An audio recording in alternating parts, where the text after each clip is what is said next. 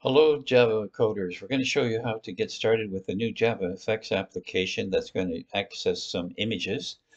And I've got the default main program open here, as you can see.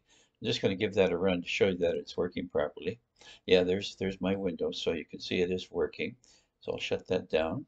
And what we want to do is I want to make these images that are in this folder here available to the program. So what I'll do is I'll just drop them right on the SRC folder and make sure copy files is selected and hit OK.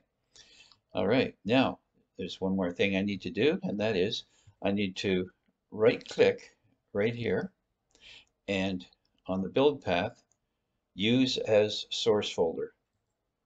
That should make the images available to me in my program.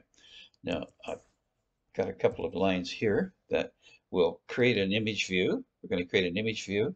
When we create an image view, we don't actually need to create an image object either. We can just specify the image name here, as you can see. And then I'm going to add it to the center of the border pane here with this line. Now you can see at this point here, it's showing as an error message here.